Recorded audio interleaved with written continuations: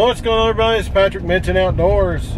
I am in the vehicle headed to go get Bill from his house, and we are headed down to Tennessee State Fairgrounds in Nashville.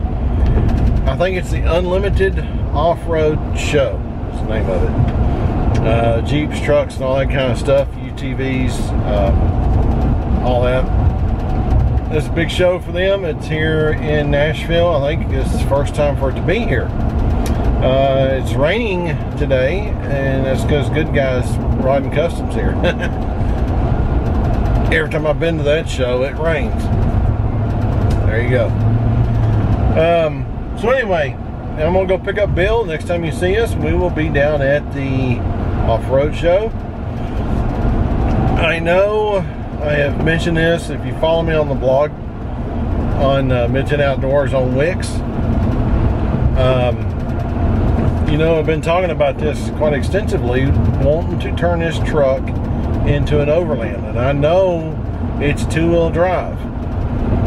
And I know also that being in Tennessee, there's not a lot of places to overland. And there's really not. It kind of, I mean, you basically back into a campsite at a campground around here. That's all you have to offer.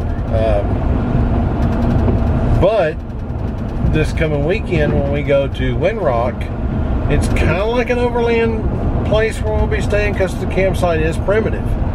There's no electricity, there's no water, so we're taking our water, we're taking juice to do what we need to do in the way of inverters and power supplies and that kind of stuff.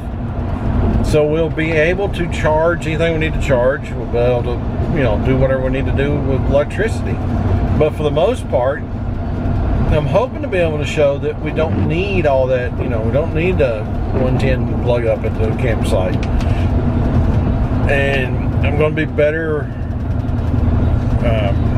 more self-reliant, I guess we could say, by that.